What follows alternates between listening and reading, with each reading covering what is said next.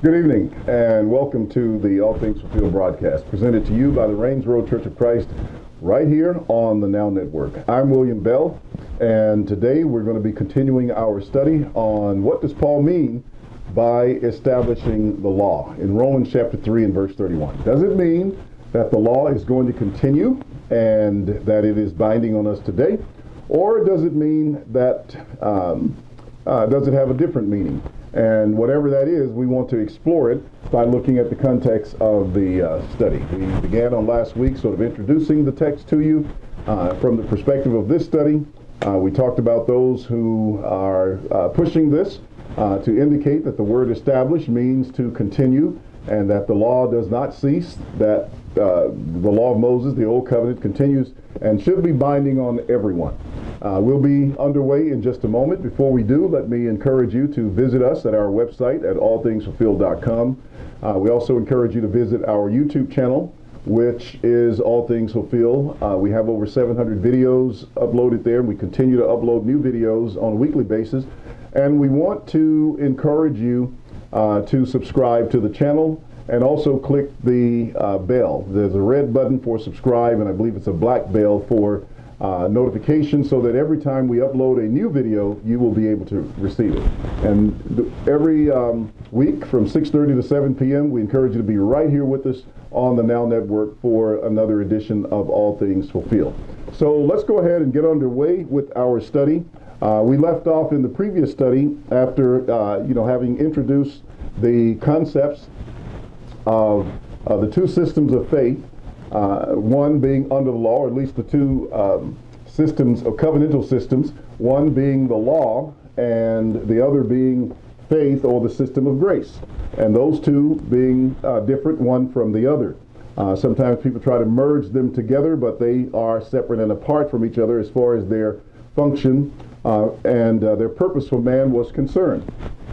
In addition, we looked at how to approach lexical definitions so that we don't just take a definition that might be found in the lexicon, and it could be correct as far as the lexicon is concerned, but we don't just take that and make that the law of how to understand a term. In other words, I think I used the point that use it in a sentence. In other words, what's the context of that word? And we gave you three examples from the word cool, meaning temperature, meaning a person's personal style or charisma, or we could be talking about a pack of cigarettes. So be very careful that you don't just define a word and then say, well, that's the meaning, but that may not be how the person is using it in context, which is the final determination of what a word actually means. So we must really pay attention to that when we're talking about the scriptures. Now, as we were leaving off in the previous lesson, we were dealing with Romans chapter 3 and Paul's conclusion, where he was asking about the sphere or the scope of God's authority. Because in Romans chapter 3, after saying, and I'll read a few passages for you just so you can see where we are. Where is boasting then? This is verse 27. It is excluded by what law? Of works? No, not the law of works, but by the law of faith. Therefore, we conclude that a man is justified by faith apart from the deeds of the law. That was another word that we talked about, and that was the word apart from, or without the deeds of the law. Now, here comes the authority question. Or is he the God of the Jews only? Is he not also the God of the Gentiles? And Paul responds to that question. He answers that question, yes, of the Gentiles also. Now, we can understand God's supreme authority by understanding that he created the world, everything in it. As the scripture says in Acts 17, verse 24, God created the world and all things in it, God who made the world and everything in it, since he is Lord of heaven and earth, does not dwell in temples made with hands. And that not only included the heathen temples, but that also included the temple that Solomon built, the temple that was rebuilt by Zerubbabel and that was being embellished by Herod at that very time.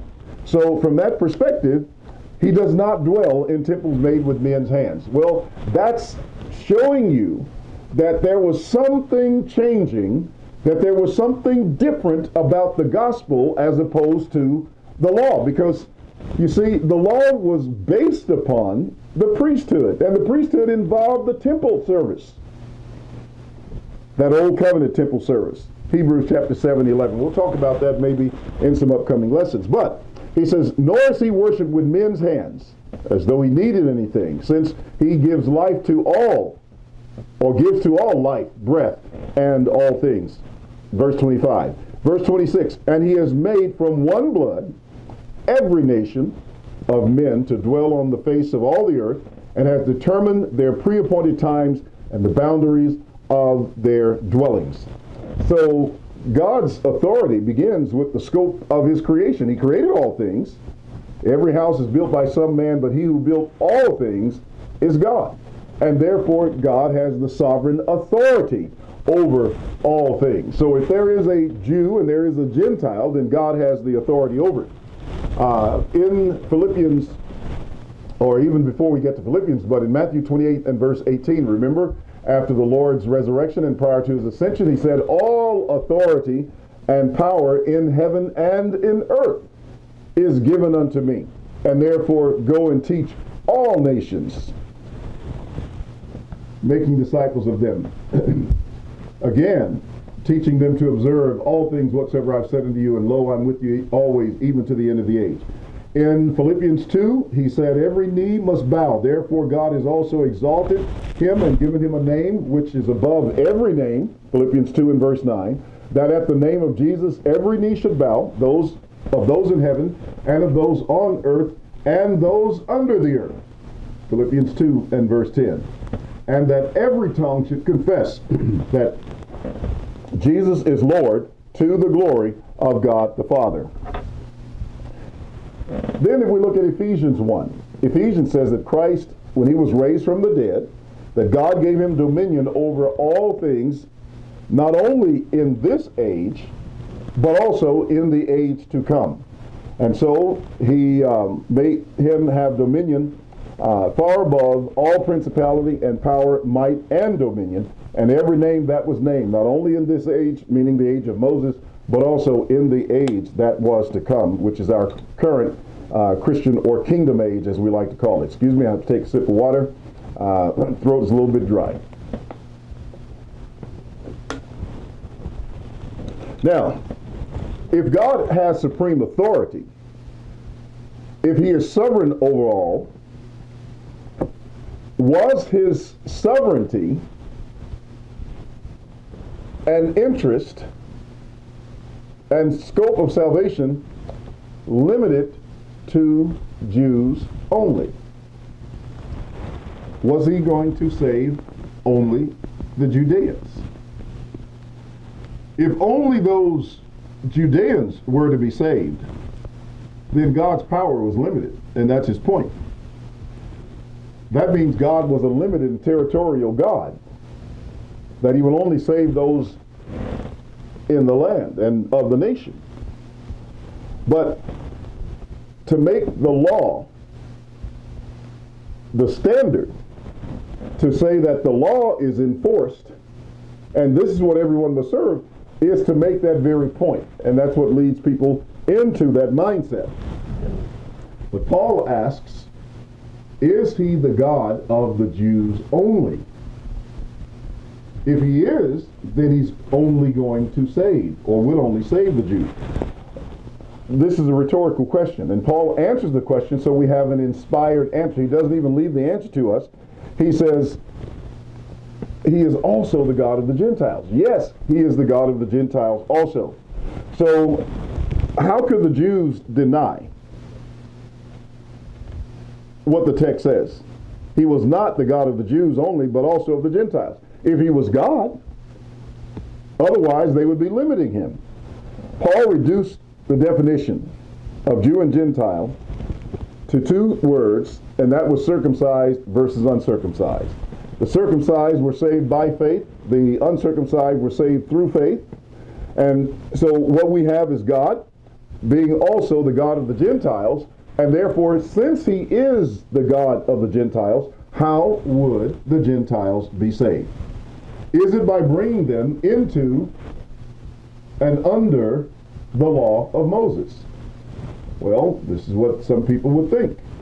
Now, let's just say whatever your position is. If your position is the Gentiles were the northern kingdom, then was he only the God of the Judeans? Was he only the God of the Jews? You'd have to admit that that won't work, even in limiting the text to the 12 tribes.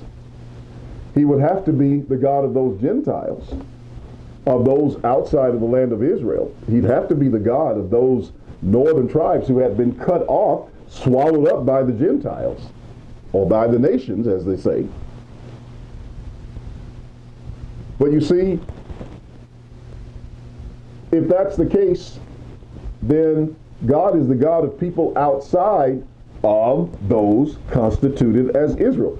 It's doublespeak to say that he's going to save Israel and then have people who are not Israel and say that he will not save those who are not Israel.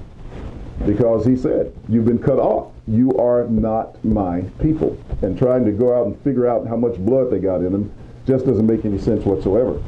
But nevertheless, in John 4, it was clear that they would be saved through the salvation that came out of the Judeans, because he says salvation is out of the Judeans. We know what we worship. Salvation is out of the Judeans, meaning that it originated from that source. Christ was of the tribe of Judah. And therefore, he would not require the Gentiles to be brought under the requirement of the law, even though they would be saved by the salvation that was promised in the law. Now, the question came up, and some of the Pharisees who believed came from Judea to Antioch of Syria. And they taught the brethren that if the Gentiles were not circumcised after the law of Moses, they could not be saved. Now, have you heard that doctrine before? Is that a current teaching that's being made today? Even though they dealt with it in the first century. They taught that if the Gentiles were not circumcised after the law of Moses, they could not be saved. Acts 15, and certain men came down from Judea and taught the brethren, unless, and that means if and only if, unless you are circumcised according to the custom of Moses, you cannot be saved. Acts 15 and verse 1. Verse 2. Therefore, when Paul and Barnabas had no small dissension, look, it created a huge debate. Now look, you had all these Jews here. They didn't just say, yeah, that's right. No.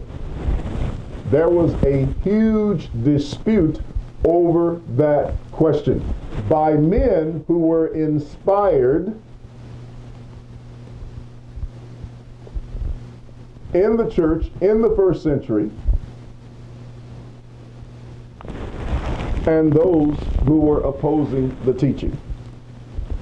It says, when Paul and Barnabas had no small dissension and dispute with them, they determined that Paul and Barnabas and certain others of them should go up to Jerusalem to the apostles and elders about this question. All right, they wanted to get the authority of the apostles and of the elders in Jerusalem, which was the center of their religion.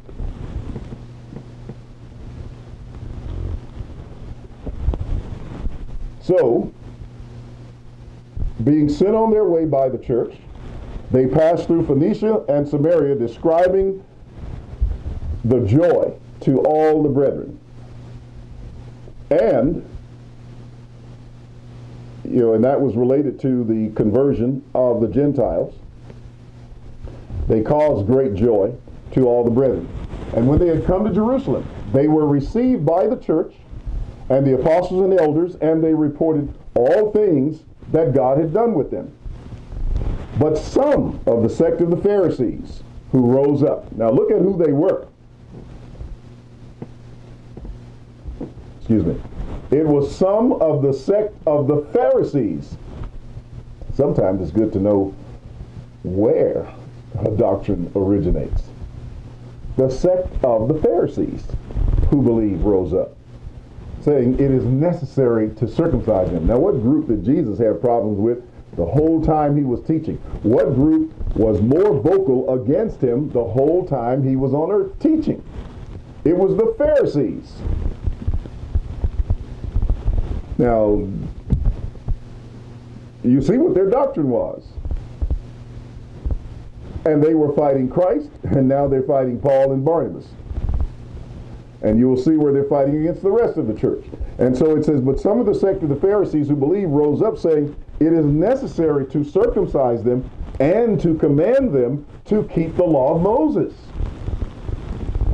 And so it sparked a heated debate. This debate continues even to our present day. Circumcision meant indebtedness to keep the whole law. Galatians 5 and verse 2, Paul says, indeed I, Paul, say to you that if you become circumcised, Christ will profit you nothing. Now he had to be talking about, or to, uncircumcised people.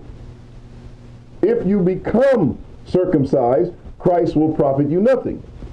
And then he said in verse 3, again I testify to you, or to every man who becomes circumcised, that he is a debtor to keep the whole law. The whole law, not parts of it. Not some parts you say were gone or would go away and then keep the rest. No, he said you are a debtor to keep the whole law. Now, if you made a change to the law, it's not the whole law anymore. James said also that if a man keeps the whole law and offends in one point, he is guilty of all. James 2 and verse 10. But if you bind circumcised on the uncircumcised, then you must bind the whole law. And that is what these Pharisees were teaching. The ones Jesus called hypocrites. Now, so what did they do? They went up to the apostles and the elders, and among them was Peter and James, who were pillars of the church, men who were highly respected. They were the leading apostles, and so they went up to have this discussion. And Peter, after all this wrangling about, do they have to be circumcised? Do we have to impose circumcision on the uncircumcised? Do we have to command them to teach the law, or to, obey the law, to follow the law, to continue the practice of the law? Do we have to bind this on the uncircumcised? Now, I'm not talking about what was on the circumcised. We know from Acts 21 they were still keeping the law. I'm talking about on the uncircumcised. The Bible says in verse 7, and when there had been much dispute, Peter rose up and said to them, men and brethren, you know that a good while ago God made choice among us that by my mouth the Gentiles should hear the word of the gospel and believe. So God, who knows the heart, acknowledged them by giving them the Holy Spirit, just as he did to us. He gave the Gentiles the Holy Spirit, just as he gave it to the Jews. And in so doing, the scripture says God acknowledged them. What was he doing? Acknowledging the uncircumcised by giving them the Holy Spirit. He didn't acknowledge them by giving them the law, by giving them Torah. He acknowledged them by giving them the Holy Spirit. Remember in last week's lesson we asked the question, but this I want to know of you, did you receive the Spirit by the works of the law or by the hearing of faith? Well, the Gentiles had heard faith, but they hadn't been circumcised. They had received the Holy Spirit, but they hadn't been circumcised.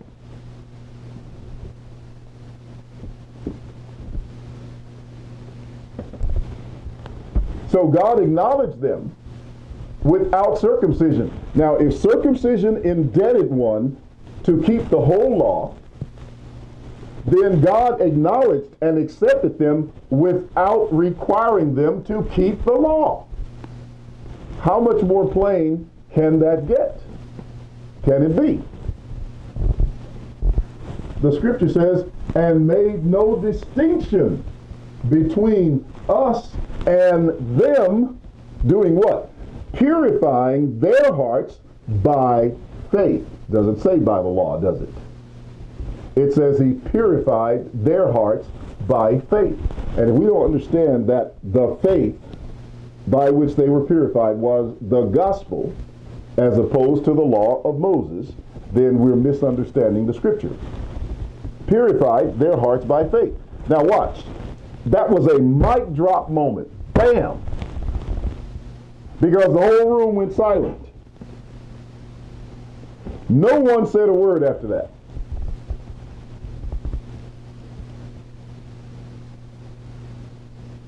Well, I'm getting a little ahead of myself. Let me back up just a moment. They did say a few more words before we got to the silent point, so let me get that correct.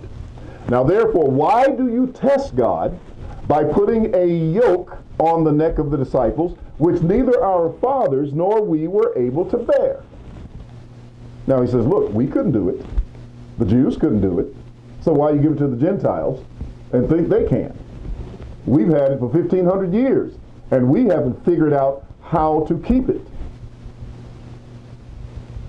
But we believe that through the grace of the Lord Jesus Christ, we shall be saved in the same manner as they. Now, wait a minute. That is a mouthful. That is a huge, huge point that Peter just made.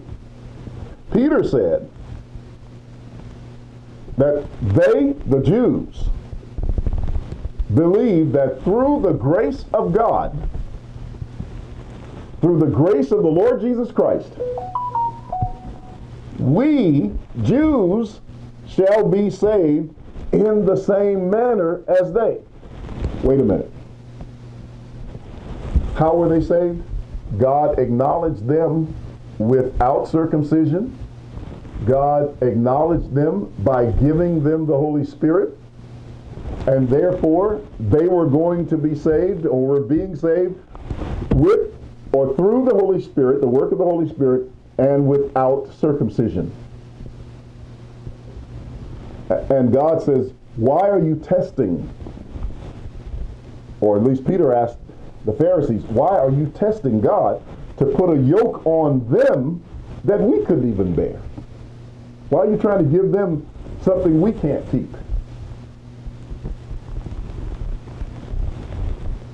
And when he made that statement, bam, that's when the room went silent.